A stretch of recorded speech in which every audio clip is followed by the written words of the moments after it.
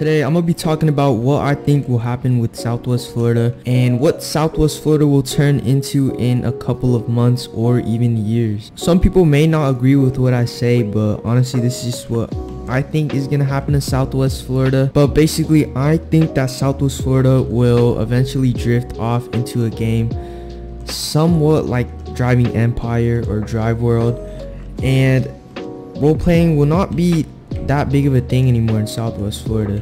I think Greenville is a role-play game, and I think Southwest Florida is kind of drifting away from that because there's a lot of modification mods, updates, stuff like that coming into the game. Some cars go extremely fast, like you can make a minivan go super fast, but I could also be wrong because in roleplay servers and stuff like that, like the official Southwest Florida roleplay server, there are rules and stuff like that that prevent things like that from happening. So this game could still be a roleplay game 100%, but me personally, I just think that the game is drifting away from the roleplay genre. I think it's becoming more of a Driving Empire type game where people just mod cars and in general just have crazy car builds, stuff like that. Personally, I would like this game to stay as a roleplay game because I think this game just fits the roleplay genre amazingly. It has an amazing map.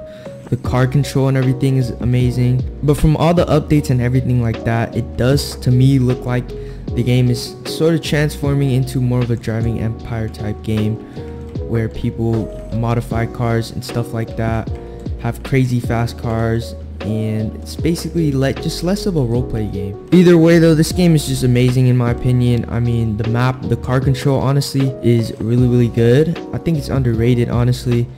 Out of all the car games, I think Southwest Florida has the best car control in my opinion. It just feels really smooth. So either way, if this game does turn into a Driving Empire type game, I think it would still be really cool to see all the modification options you could do to your car. You could obviously make your cars look a lot cooler, and there will be a lot more car meets and stuff like that. But if it does stay a roleplay game more like Greenville, I think it would also be amazing because I mean this game has a really good map. That's pretty much all I had for you guys in this video. Honestly, I could see this game going either direction, but currently with all the updates and everything, it does look like this game is leaning more towards the Driving Empire type style games. But let me know what you guys think about this in the comment section below. Let me know if you guys would like Southwest Florida more of a Driving Empire type game or more of a Greenville / like roleplay type game.